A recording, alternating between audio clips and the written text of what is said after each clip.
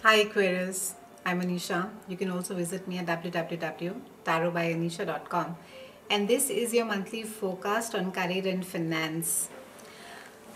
Aquarians, the trend pretty much carries on for you on creativity, new thoughts, new ideas, unconventionality, business partnerships, collaborations, loans, credits, mortgages, child support, alimony.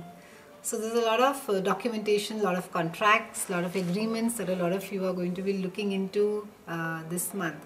A lot of you are also going to be looking at the nitty-gritty part of a creative aspect, So it couldn't just be on the paper, some of you would actually be rolling up your sleeves and getting in and getting dirty, so to speak.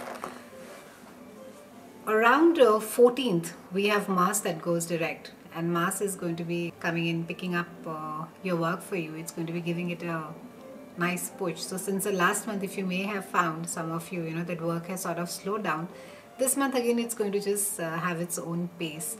And it's a great time, Aquarians, for you to be looking at all the contracts, agreements, details, looking at, I would say, do a complete due diligence before you sign the papers.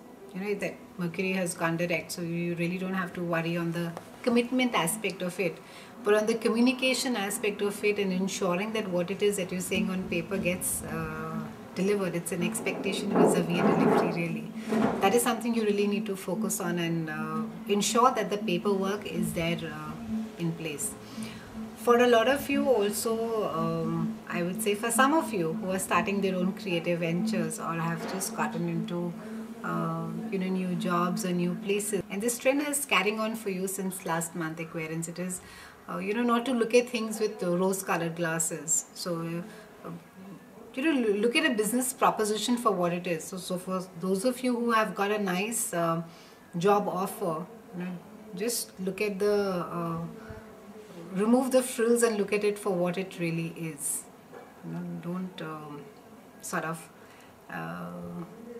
package it so well that by the time when you are halfway into the job, you realize that what is it that I've gotten myself into.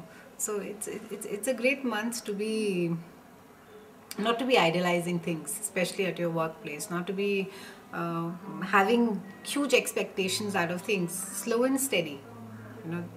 It's in any case, there's a lot of change that since January it started for you, with the Neptune moving out and all of you are sort of waking up and now getting into a newer pace, so to speak, both mentally and physically. So there is enough movement that in any case is happening over there. So have a great month.